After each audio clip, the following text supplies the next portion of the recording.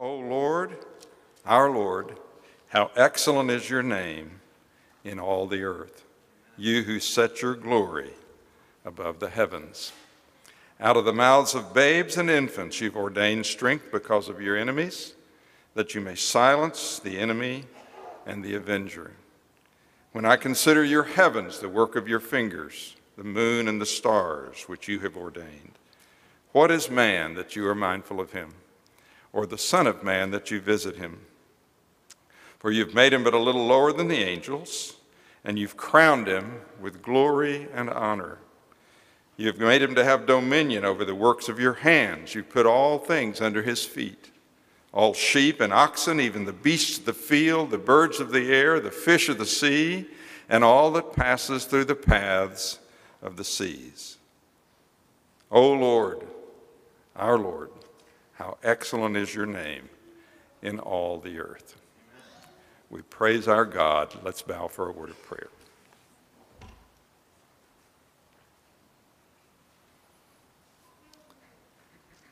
Let's go to our Father in prayer.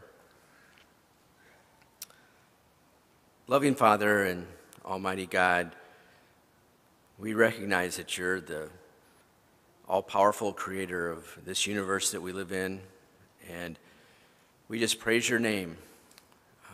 You are the most majestic being in all the universe.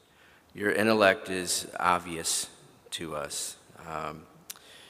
Just looking around us and seeing the beauty of the creation, we can see the power and the wisdom that was necessary to design it and to create it.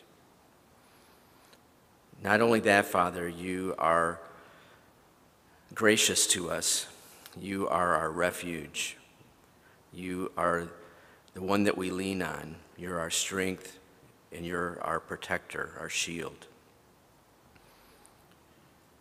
Father, we just are amazed at your power, your intellect, and your grace that you show us. We know that this earth is just a shadow of what you have in store for us in heaven too, and so that just makes us look forward to that day even more when we can be with you there. Father, we are thankful that you hear our prayers and answer our prayers, and that shows that you are indeed a loving God, and you watch over us and you care for us. You're concerned about us. You've provided a way for deliverance for us and a provision for our salvation. You watch over us and care for us and give us really more than we need. And seeing all of that, we know that you love us just through the blessings that you provide. Most of all, Father, we're thankful for the path that you provided for our salvation through your Son, Jesus Christ. And we're thankful that we know how we should live our lives. We know that because you've given us the word as a guide so that we can know the best way to spend our time here on earth, to let our lights shine, to be an influence for good, and to do all of that while trying to place the glory in you. Thank you, Father, for this church and its leadership, for their watchful care over us as well. Just be with our elders, our deacons, our preachers, our teachers, and each of us as members, that we can be there for each other and help each other to endure life here and succeed here in our striving to be an influence for good and an influence on others to be drawn to you. We ask, Father, that you would help us to overcome any obstacles that may come our way. Give us the courage and the strength to seek after your ways all of the days that we have on this earth. Give us humility and wisdom to make good choices this week, and that those choices will result in you receiving the glory, and that we will come out being made more better. Be with us this morning as we sing songs of praise to you and remember the death of our Savior. We know, Father, that we will be edified by our time together this morning and inspired and ready to face the new week. So be with us in our worship to you this morning. We pray that you will feel the glory and praise that we are sending your way. It's through your Son that we offer this prayer. Amen.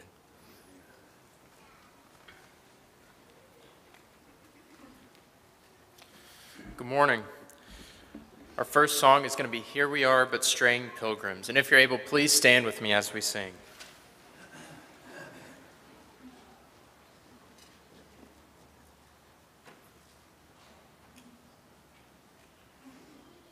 Do.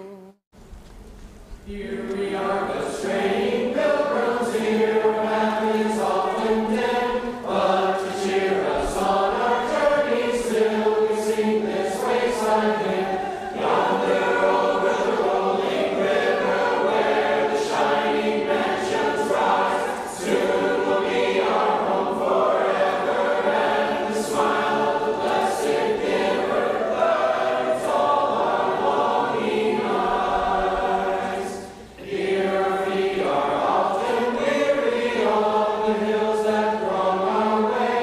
Here the tempest darkly gathers, but our hearts within us say, yonder over the rolling river where the shining mansions rise, soon will be our home forever, and the smile of the blessed giver lights all our longing eyes. Here our souls are often fearful of the pilgrim's lurking foe, but the Lord is our defender, and he tells us we may know. Yonder over the rolling river where the shining mansions rise, soon will be our home forever, and the smile of the blessed giver lights all our longing eyes.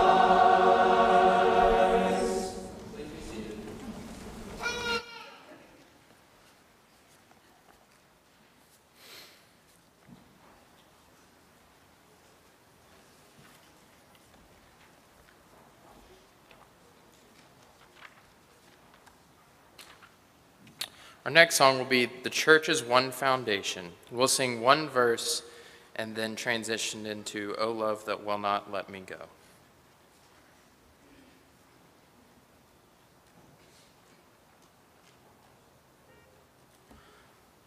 Do so.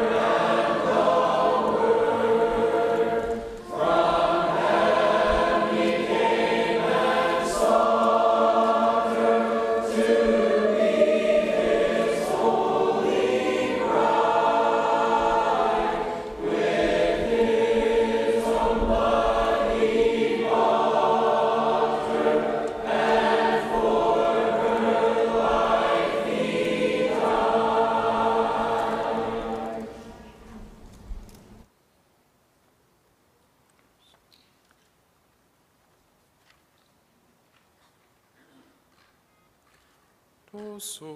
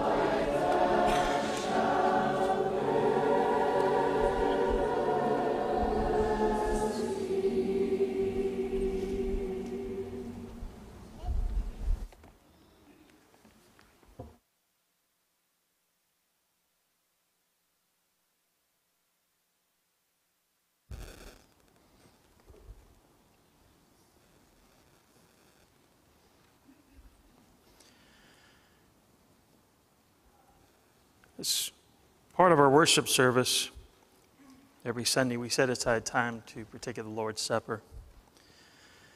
We were given this example in Acts 20 and verse 7, where the church in Troas met on the first day of the week to break bread. During this pandemic time, we have the members of this congregation have been bringing their own unleavened bread and fruit of the vine. If you are visiting with us and or a member who needs availability to these emblems because you don't have them, if you would please raise your hand high, there are men in the back who would bring them to you. Is there anyone that needs that?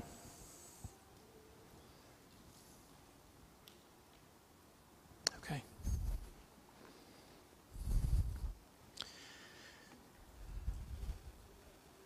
If you are using this and you're new to it, there is a film on top, a top transparent film that you first would open up that gives you access to the bread. And then there's a second film that gives you access to the fruit of the vine. The purpose of the Lord's Supper is to remember Christ's death on the cross, to commemorate his death of his body on the cross and the shedding of his blood in his death. Man could not pay this price for his own sin, and the blood of animals was not enough in Hebrews 10 and verse 4. Christ was the only answer. He paid the price for all of us. And he gave himself freely to carry our sins up to the cross. This is not something Jesus initially wanted to go through. After he left the upper room, he went to the Mount of Olives, and he took Peter, James, and John with him and asked them to watch and guard while he went into the garden to pray. In Mark 14 and verse 32, they came to a place named Gethsemane, and he said to his disciples, "Sit here until I have prayed." And he took with him Peter and James and John and began to be very distressed and troubled. And he said to them, "My soul is deeply grieved to the point of death. Remain here and keep watch." And he went a little beyond them and fell to the ground and began to pray that if it were possible, the hour might pass him by. And he was saying, "Abba, Father, all things are possible for you. Remove this cup from me, yet not what I will, but what you will." And he came and he found them sleeping, and he said to Peter, "Simon, are you sleeping? Could you not watch for 1 hour? Keep watching and praying that you may not come into temptation. The spirit is willing, but the flesh is weak." And he went away and repeated this 2 more times. In Luke 22 and verse 44, it says, "And being in agony, he was praying very fervently, and his sweat became like drops of blood falling down upon the ground." He knew the pain and anguish that he would be going through. And he also knew that taking on the sins of the world would separate him from God. So he asked for this cup to be removed from him, but ultimately for God's will to be done. We know God answers prayers in at least one of 3 ways. He says he answers either yes, no, or keep praying until I give you an answer. Jesus received his answer rather quickly, and he gladly accepted it, knowing it was God's will. This is a gift that we will never be able to repay. Christ gave his life for us that we may have eternal life. This now is an opportunity for us to commute with Christ and also to commute with one another in the sharing of the Lord. 1 Corinthians 10, verse 16, "Is not the cup a blessing which we bless a sharing of the blood of Christ? Is not the bread which we break a sharing in the body of Christ? Since there is one bread, we know who are many are one body, for we all partake of the one bread." On the night that he was betrayed and arrested, Christ instituted this memorial when he was with his apostles in the upper room the night of the Passover supper. Paul describes this event in 1 Corinthians 11 and verse 23 as it was revealed to him by Christ. Starting in verse 23, "For I revealed from the Lord that which I also delivered to you, that the Lord Jesus Christ, in the night in which he was betrayed, took bread, and when he had given thanks, he broke it and said, 'This is my body, which is for you. Do this in remembrance of me.' And in the same way, he took the cup also after supper, saying, 'This cup is the new covenant in my blood. Do this as often as you drink it in remembrance of me. For as often as you eat the bread and drink the cup, you proclaim the Lord's death until he comes. Therefore, whoever eats of the bread and drinks of the cup in an unworthy manner shall be guilty of the body and the blood of the Lord. But a man must examine himself, and in so doing he is to eat of the bread and drink of the cup. For he who eats and drinks judgment to himself, if he does not judge the body rightly." In verse 28, Paul tells us to examine ourselves before and while we are partaking the Lord's Supper, to make sure that we are focused on the importance of this memorial and what it means to us personally. To make sure we are truly sincere, remembering the sacrifice that was made for us on the cross of Calvary. Let us take this opportunity to clear our minds of this world and all the things that are going on, so we can reflect back to the death of Christ on that cruel cross. The pain and the suffering he went through during the beatings and the 6 hours on the cross is more horrific than we can ever imagine. But even worse for him was the separation from God during that time period. Christ made this sacrifice for you and I to free us from the sin that separates us from God.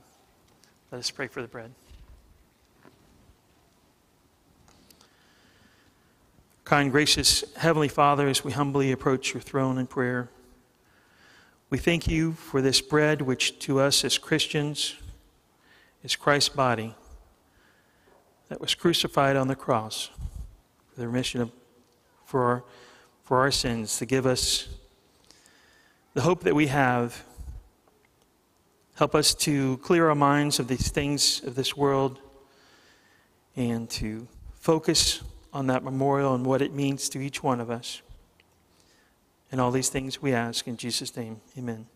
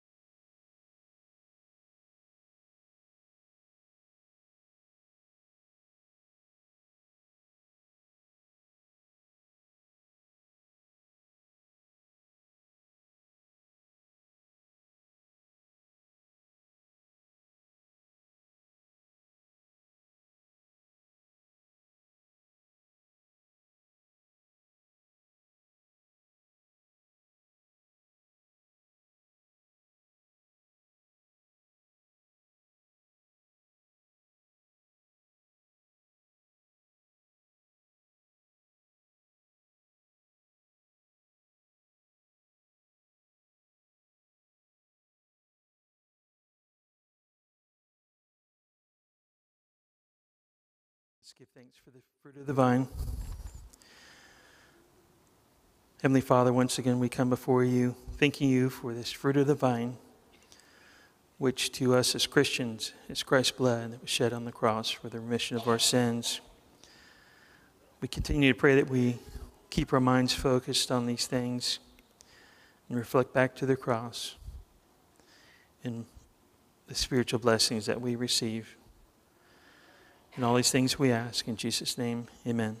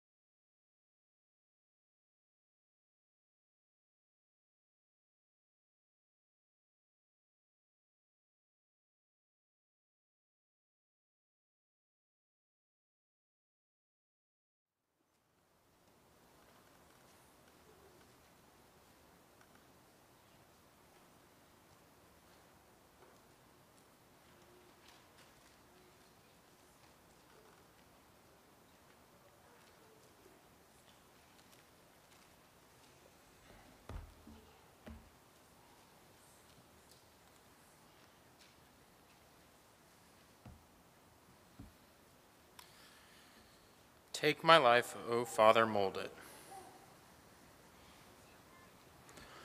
Domine. Take my life, O Father, mold it in obedience to thy will, and as ripening years unfold it, keep it true and childlike still. Father, keep it pure and holy, strong and brave, yet free from strife, turning from the paths unholy of a vain and sinful life. Ever let thy might surround it, girding well the inner wine, till the cords of love have bound it, Father, wholly unto thine. For the lesson today, let's stand and sing Higher Ground.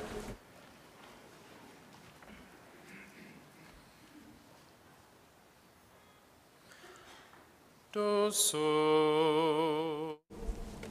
I'm pressing on the upward way, new heights I'm gaining every day, still praying as I'm onward bound. Lord, let my feet on higher ground. Lord, lift me up and let me stand by faith on heaven's tableland, a higher plane than I have found. Lord, let my feet on higher ground. I want to scale the utmost high and catch a gleam of glory bright, but still I'll pray till heaven I found. Lord, lead me on to higher ground. Lord, lift me up and let me stand by faith on heaven's tableland, a higher plane than I have found. Lord, plant my feet on higher ground. Please be seated.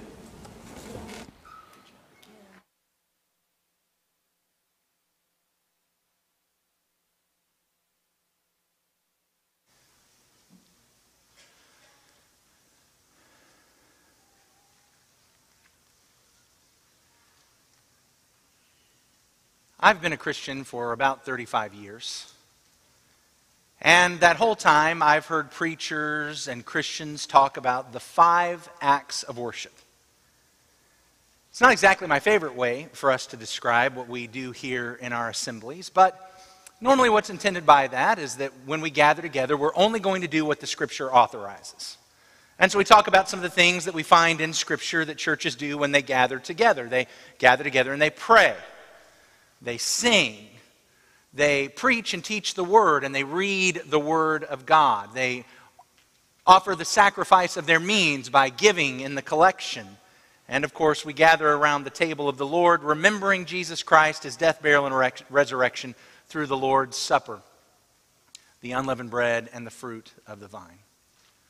And these are things that we find in the New Testament that Christians were supposed to do when they gathered together, and those are the things that we're going to do when we gather together. But what if I were to share with you that there's actually something that we're supposed to do before that?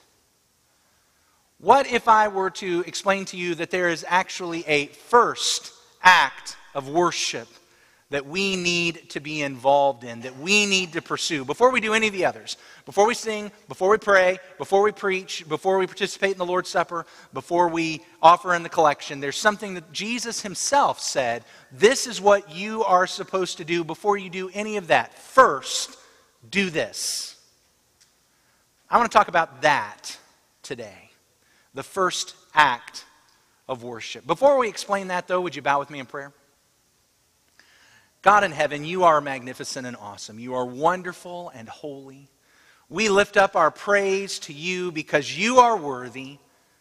To us belongs open shame because we are sinners.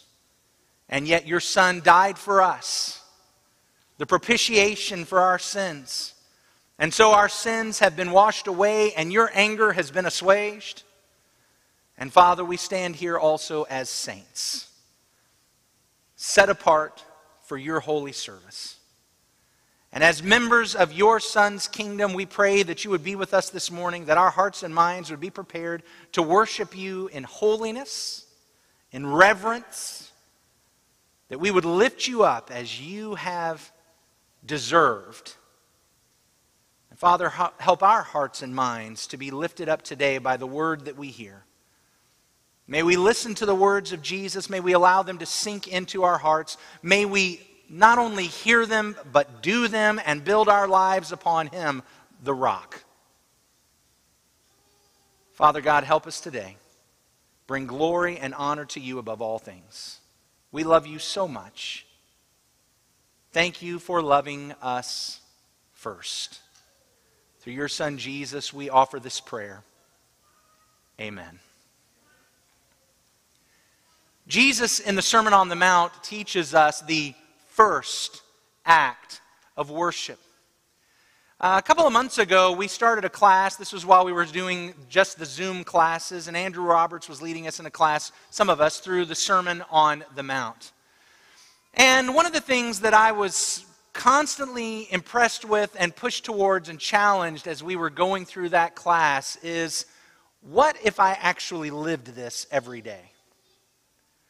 I mean, as we talked about things, I realized I am really good at talking about all of these passages, guys. I've even written a book about all of those passages. And so I'm good at writing about it. But the more we talked about it, the less I realized, or maybe I should say the more I realized, I'm not very good at living it. And so what if I actually lived what Jesus was teaching in this sermon every day? I bring this up because I fear. Here's my fear about today's lesson. My fear is that, number one, some of you have probably already figured out what passage I'm going to go to and what I'm going to say. But even if you haven't, when I actually finally get to the passage and say, see, here's what we're supposed to do first, my biggest fear is that we're going to say, oh, well, I've read that passage before.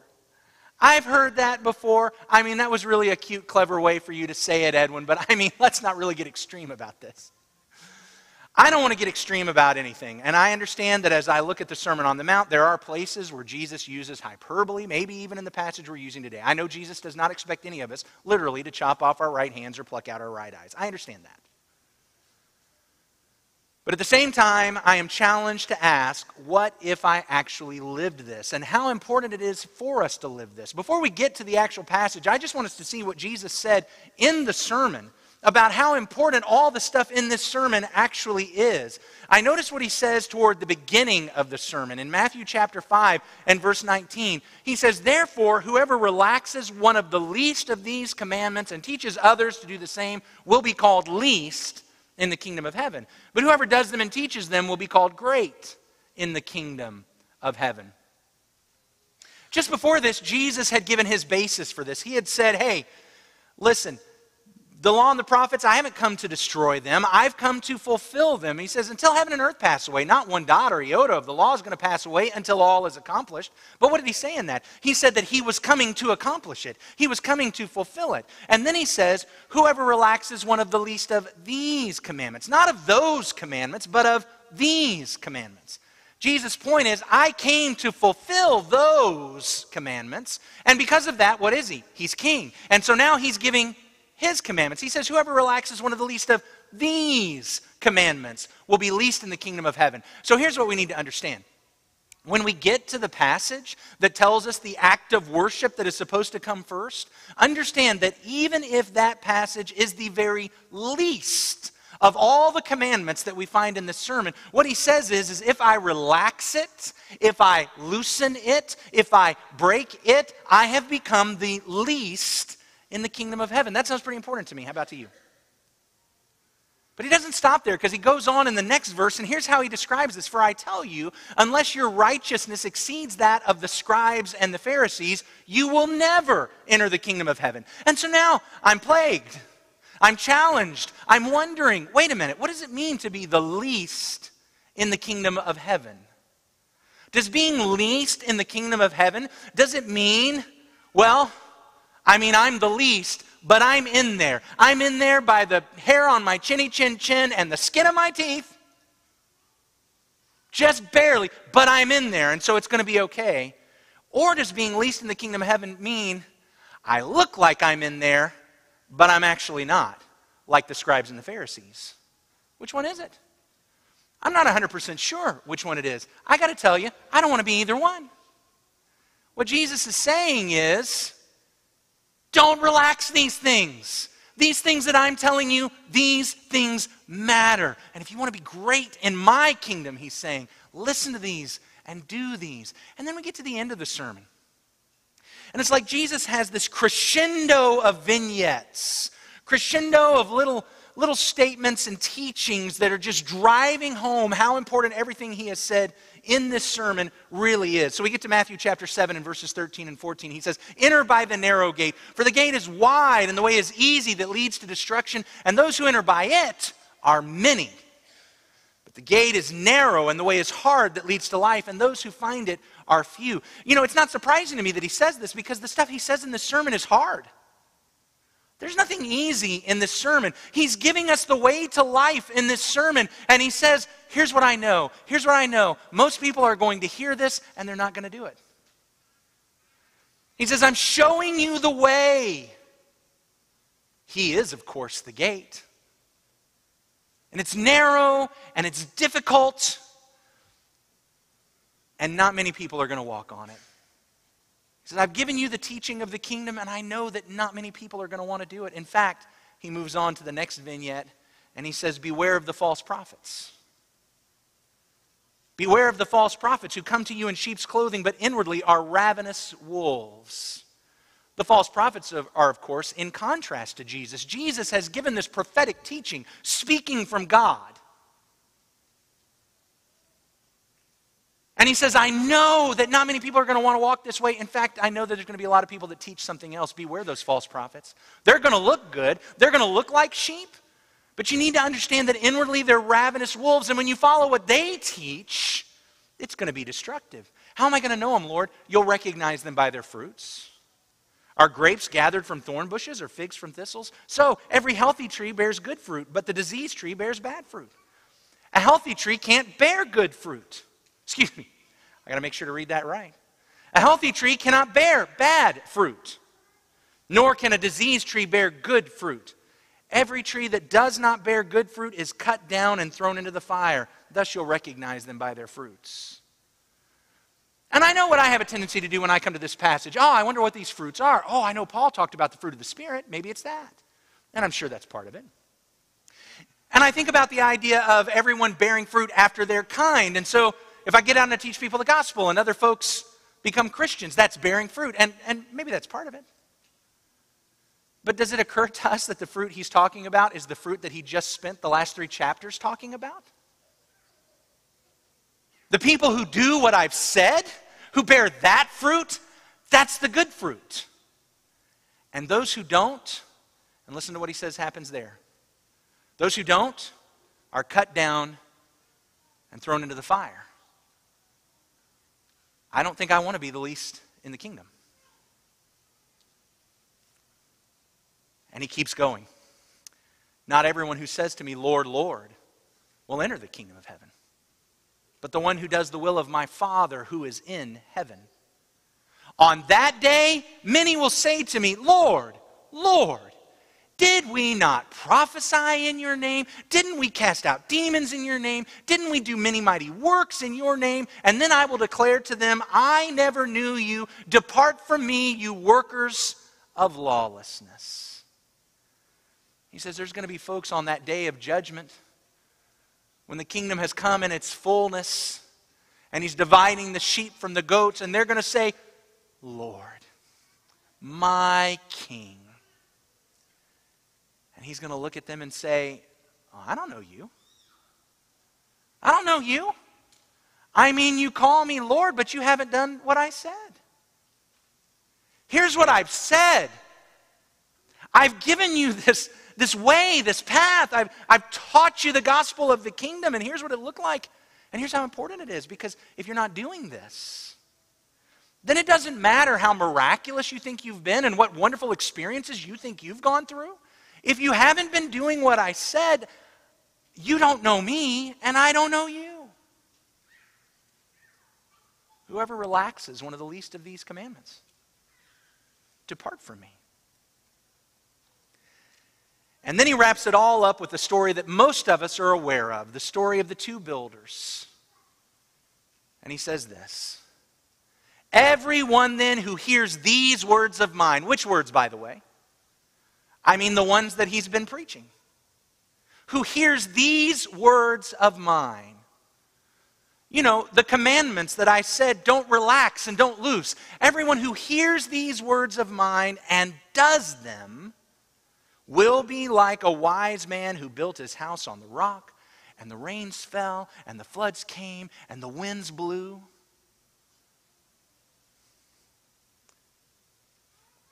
And they beat on that house, and it did not fall. Why? Because it had been founded on the rock. But everyone who hears these words of mine and does not do them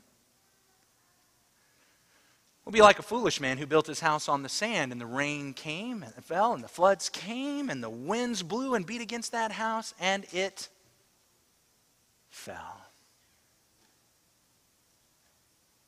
And great was its fall. He says, it's one thing to listen, it's one thing to come, it's one thing to say, hey, you're my king, and I love the way you preach. It's another thing to take it home with you and do it. He says, because there's going to be a lot of people that say, hey, Jesus, I love the way you preach. You're my king. You're my God. You're my Lord. But they're going to go home and they're going to do something else. And when the rains fall and the floods come, their house is going to fall. And I have no doubt that included in this teaching is the storms of life, as I have often said in the past, the slings and arrows of outrageous fortune that come against us all. But as we were going through this class a few months ago, Wendy Boffman brought up, and I think she's probably right, that there's probably something more to this. Because, you know, there's another time in the Bible where we hear about the floods of judgment, right? When the rains fell and the floods came. Do y'all remember that story? What story am I talking about there? That's with Noah. The time when the rains fell and the floods came and the winds blew against the houses, and every house but one was conquered and crushed. And the only house that survived was Noah, because he found favor in the eyes of the Lord, and he did what the Lord said. Brothers and sisters, friends and neighbors, Jesus isn't just saying, hey, your life will go better if you do what I say. He's saying if you want to survive the judgment, like Noah did, do what I say. Guys, that's how important what I'm about to share with you is. Here's what he says. First act of worship. Matthew chapter 5 and verse 21. In Matthew chapter 5 and verse 21, Jesus says, you have heard that it was said, you shall not murder.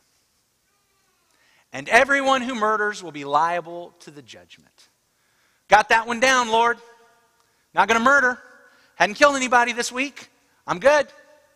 Because I have heard that it was said, you shall not murder. And everyone who murders is liable to the judgment. So, I think I'm going to be okay when the rains fall and the floods rise.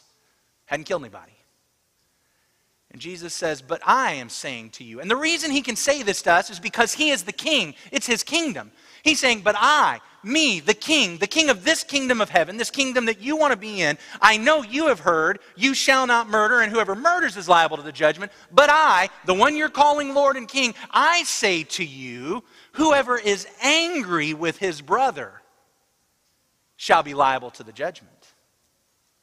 And whoever insults his brother shall be liable to the council. And whoever says, you fool, shall be liable to the hell of fire. Now, I know some of you are reading from translations that include another statement in there. Whoever is angry with his brother without cause. Scholars and students of Scripture have found more manuscripts and better manuscripts that have led them to believe that actually the inclusion of that phrase, without cause, is actually a relaxing of Jesus' teaching. That Jesus likely didn't say without cause. And the problem with the phrase without cause and including without cause in it, let me ask you, you ever been angry without a cause? I mean, every time you were angry, there was a cause, wasn't there? I know every time I've ever been angry, there was a cause. Every time. And so I say, hot dog, this doesn't matter to me because every time I've ever been angry, I had a reason.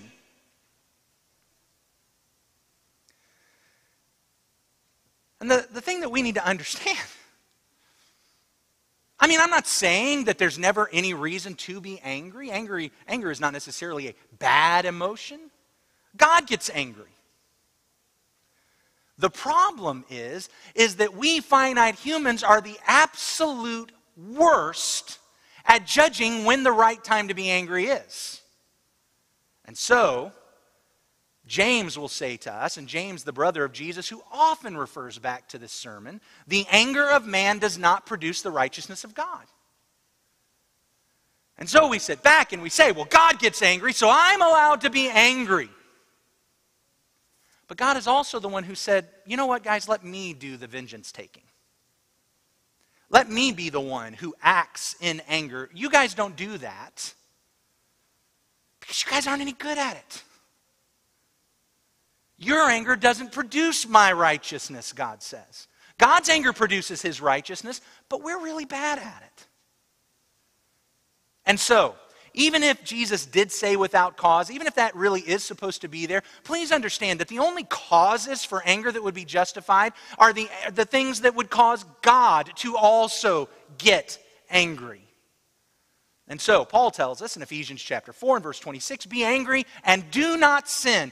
Even if I have a justifiable reason to be angry, even if this is something that God himself would really be angry about, I'm not allowed to sin while I'm angry, and I'm not supposed to let the sun go down on my anger. I'm supposed to deal with this quickly. And so later in the passage, he tells me some things I'm not supposed to do while I'm angry, and here's what I am supposed to do when I get angry. He says, let all bitterness, this is Ephesians 4:31, let all bitterness and wrath and anger and clamor and slander be put away from you along with all malice. So guys, look, even if I can say I have a really legitimate, justified cause for being angry right now, what am I supposed to do in dealing with that? I'm supposed to get rid of bitterness and wrath and anger. I'm supposed to deal with it properly. I'm not supposed to act from that. I'm supposed to get rid of clamor and slander.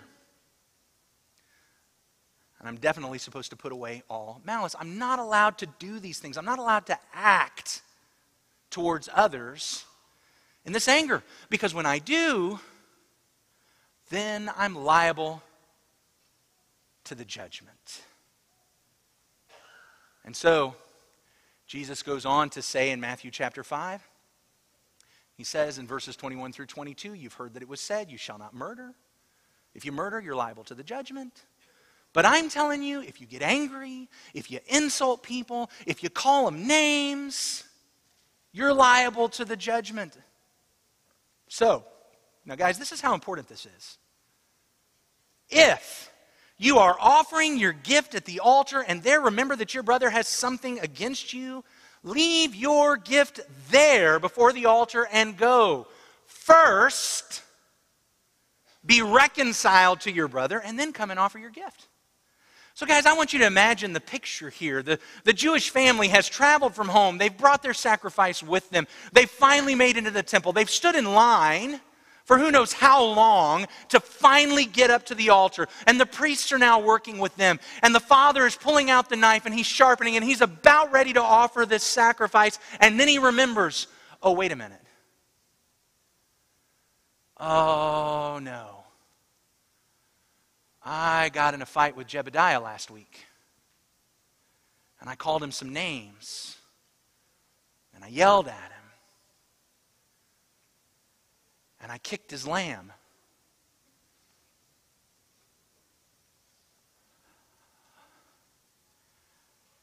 Priest, could you hold on a minute? I've got to go take care of something first. Can you imagine that? And so here's what he says to us. He says to us, if you're about to give your offering at the altar, first, go be reconciled. Not first pray, not first sing, not first hear the sermon or preach the sermon, not first take the Lord's Supper, not first offer your collection. First, go be reconciled. I mean, maybe that's how we should start our assemblies. Okay, guys, hey, anybody yell at your spouses this morning while you were getting ready? Be reconciled. Anybody call your kids a name this morning because they wouldn't get out of bed after you had talked to them 3 times? So you only get that specificity in a sermon when the preacher's actually lived it. You know what you need to do? You need to go first. Be reconciled. Is there that brother or sister on the other side of the auditorium that you haven't talked to in 5 years because you got mad at them and now you've been giving them the shoulder and holding them at arm's length? First, go be reconciled.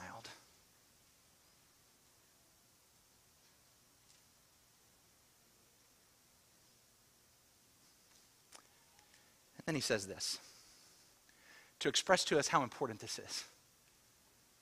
Come to terms quickly with your accuser while you are going with him to the court, lest your accuser hand you over to the judge and the judge to the guard, and you be put in prison.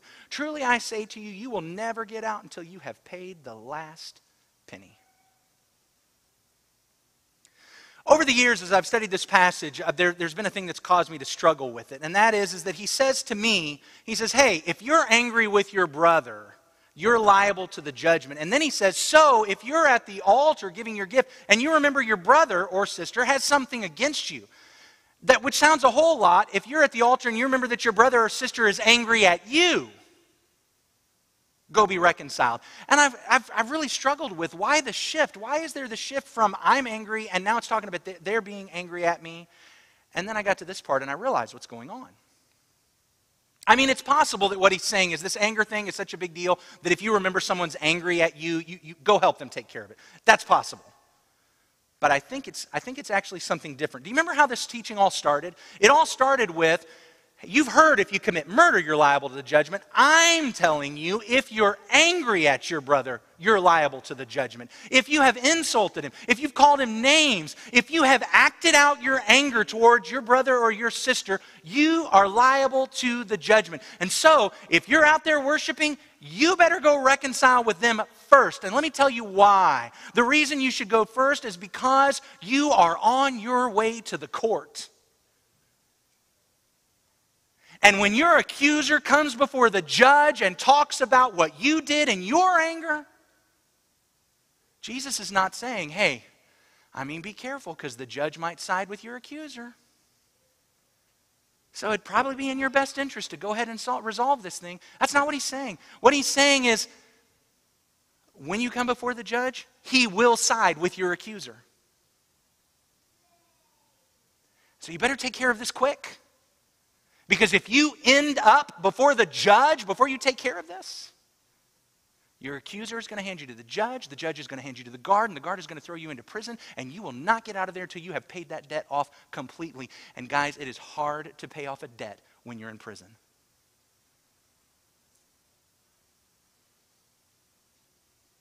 And so this is the problem. You know, the problem is, it goes back to that without cause thing. I am convinced that every time I've ever been angry, I had good reason to be angry.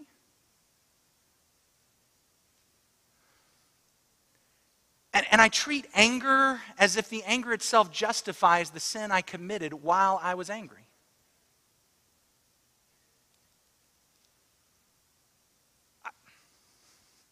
It's like Bruce Banner in The Hulk. I like to think that I am normally, deep down at heart, I'm normally Bruce Banner. I'm mild-mannered, I'm meek, I just want to help people. I want to be nice to people. But listen, if you make me angry, you won't like me when I'm angry because I can't control myself when I'm angry, and I'm not to be held responsible for what I do when I'm angry. Anger is this like exceptional circumstance that means that everything I did while I was angry, well, that wasn't my fault. That's not who I really am. And so I justify bitterness and wrath and anger and clamor and slander and malice because, I mean, guys, I was just angry. We're all human, right? You ever been angry? It's hard to not sin when you're angry. So I can't be held liable for that. And yet, Jesus says that's exactly what's going to happen. Because here's the deal. Anger is not this exceptional circumstance that causes me to behave in a way that is completely different from me. What anger is that moment when all the filters and the guards are down. When what's really deep down inside is what's bubbling up. Because normally what I hold in because I control myself and I know how nice people are supposed to act, all those things that I keep in control, when anger flares up and that whatever happens comes out, what Jesus is pointing out is that's what's actually in there. That's what's actually in there. You're not the person who is always controlled and staid and gentle. You're the person you are when the emotions rip away the filters in your heart. And so, yeah, you are liable to the judgment for being that person, for having that heart. So first, be reconciled. First, be reconciled. Guys, this is the first act of worship. Maybe, as I said earlier, we should have some moments where we take some time. Hey, do you need to reconcile with anybody? Make that phone call. Walk over to them. Maybe we should do that. You know, I will say this. We who are the people who say that the pattern of sound words matters ought to take this more seriously than anybody else.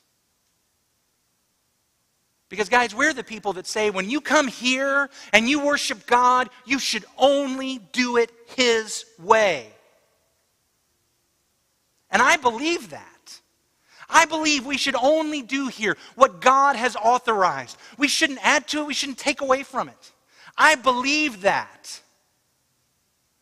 And I believe that souls are going to be lost from some who don't do it that way. I believe that. But in a moment of honesty, here's something I have to admit. I do not have a Bible passage that says, if you add instruments to your singing, the accuser will hand you to the judge, and the judge to the guard, and he will cast you into prison, and you won't get out of there till you've paid it off. I don't have a verse that says that.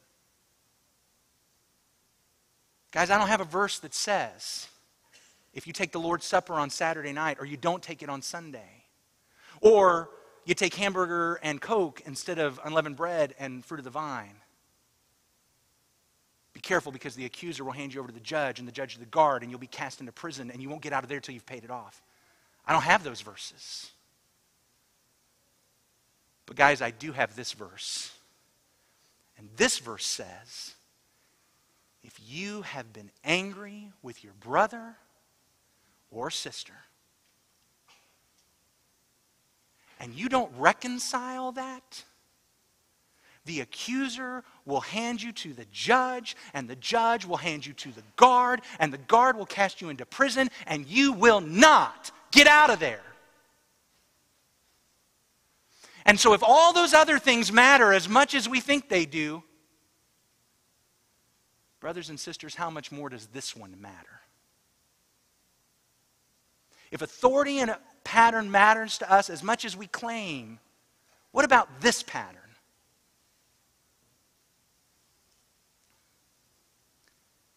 And please understand one final thing. The first act of worship is not restoring your brother or sister. There is a time to restore your brother or sister. If you're saying, I had a really legitimate reason to be angry, they sinned, there's a time to deal with that. What we're dealing with right now is the fact that instead of dealing with that properly when it happened the first time, I got angry and I did something I wasn't supposed to do.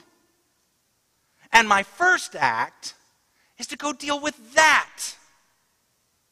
What I did, cleaning up my side of the street. And so we come to something else Jesus says in the sermon in Matthew chapter 7 and verse 3. Why do you see the speck that is in your brother's eye, but do not notice the log that's in your own eye? Or how can you say to your brother, let me take that speck out of your eye, when there's this log in your own eye? You hypocrite. First, take the log out of your own eye, then you will see clearly to take the speck out of your brother's eye. The word first is only used 3 times in the sermon. One of them is when Jesus says, seek first the kingdom of God and his righteousness. So I would think that when we see these other 2 firsts, they must be a part of seeking God's kingdom and righteousness. And the other 2 firsts are, when you are worshiping and you remember that your brother or sister has something against you, first be reconciled. And the other one is, don't try to take the speck out of your brother or sister's eye. First, remove the log from your own eye. Look, guys, there will be a time to restore your brother and sister, but right now what we're dealing with is that if I behaved in anger and I justified wrath and bitterness and anger and slander and clamor and malice, I will tell you, I really like the fact that most English translations translate that one word clamor, because I never clamor. I've never clamored a day in my life. Now, if they translated it yell, then I'd be in trouble, because I do that all the time. And that's what clamoring is, guys. It's making loud, useless noises. And don't think that your yelling is useful, because remember, the anger of man doesn't produce the righteousness of God. So first, that's what I've got to deal with. Once I get the log of anger out of my eye, maybe there will be a point at which I am qualified to restore them. But first, get the log out of your own eye. First, be reconciled. The first act of worship. How are you doing at that?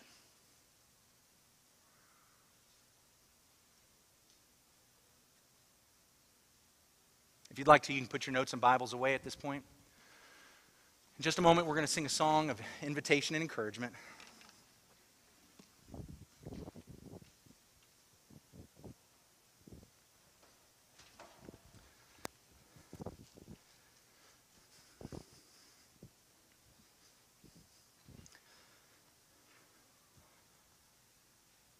So a few months ago, we're studying through the Sermon on the Mount over the computer, and I'm just challenged right and left. What if you actually lived this sermon every day? And it hit me. Well, if I'm going to live this sermon today, I have a lot of reconciling to do. If I were going to live this sermon every day, I wouldn't yell. I wouldn't clamor. I wouldn't wish ill on people. I wouldn't call people names when they pull out in front of me. I wouldn't yell at my wife. just because we disagree about something. I wouldn't get mad and push people away just because they disagreed with me. And I realized, man, I've got a lot of this. And so I started praying that God would start revealing to me, in whatever way he would, who have I done that to? Because it's been a lot of people.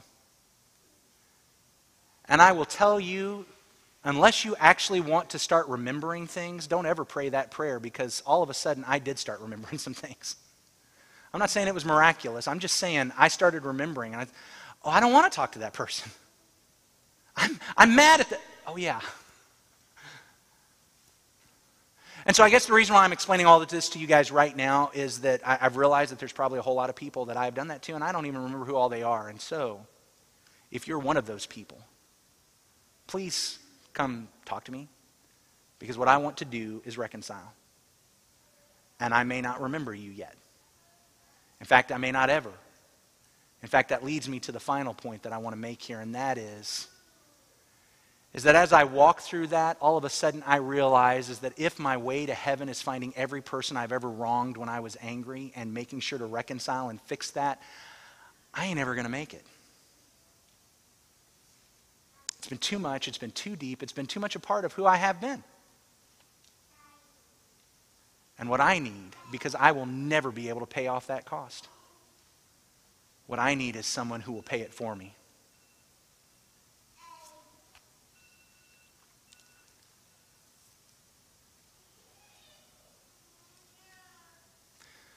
Guys, what if that had been the judgment trumpet? Where would you have been right then? I'll tell you what. If you didn't have Jesus paying for all these things, I can tell you where you'd have been. Your accuser would hand you to the judge would hand you to the guard, and you'd be cast into prison, and you would not get out of there. But Jesus has paid the price. He is the offering. That is not permission to just live in anger because Jesus has paid for it. That's not how we live in his kingdom. But it is the joy that says, I don't have to sit here in utter fear and terror because I know I've violated it. I can work on reconciling, and I can live in the knowledge that Jesus has paid the price. Have you submitted to Jesus' sacrifice? Have you given your life over to him so that he can pay the price? We'd love to help you with that this morning. Jesus said, he that believes and is baptized will be saved. Peter said, repent and let every one of you be baptized in the name of Jesus Christ for the remission of your sins. We want to help you with that. If we can help you, won't you please come forward right now as we stand and sing?